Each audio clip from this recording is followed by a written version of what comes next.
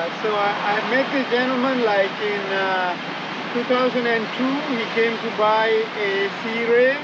I was a salesperson, and he came and bought a 2003 Sea Ray 46-foot Sundancer model, and he loved it.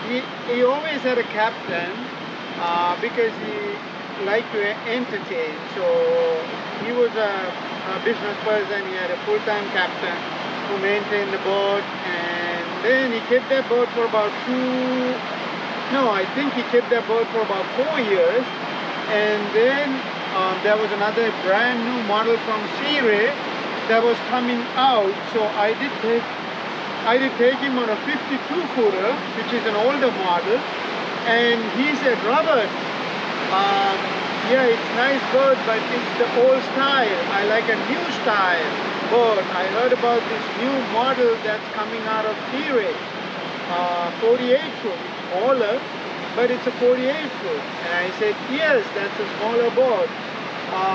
So what he did was, he said, yes, I want this boat, I like this boat and everything. And then instead of buying a 52-footer, he bought the brand new model 48 Sea Ray back in 2000 and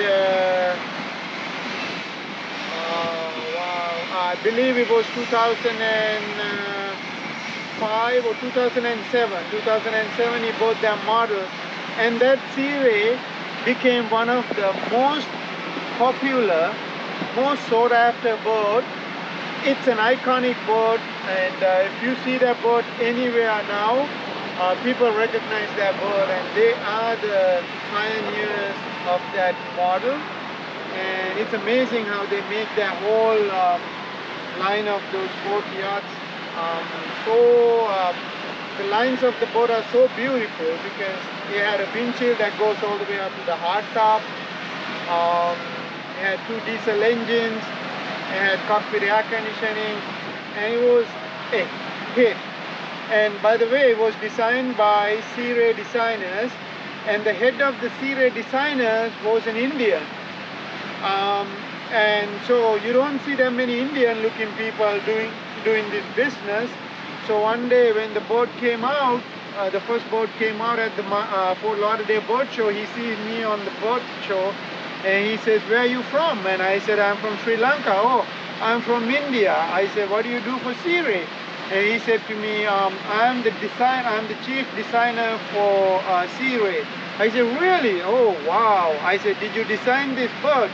He was very humble and modest, and he said to me, yes, I did, but I have like so many people under me, and they are the people who do designing. I'm the chief designer, but they did the designing. We have a lot more nice stuff coming out of Sea Ray. So he was very thrilled. And then obviously year 2 years after that, we had a major financial crisis in the United States, and then they had to let go all the designers at Sea Ray. So they did not have any designers. So I waited for about 5 more years after that, and every model that was coming out of the Sea Ray was not so good. I wasn't too happy. It was not their fault, but it was because of the financial crisis. They had to let go a lot of the designers they had working for them. So I had to make a move, and I made the move to sell Prestige yachts back in 2014. So now I'm a Prestige specialist for the last 7 years for Intermarine Yacht Group.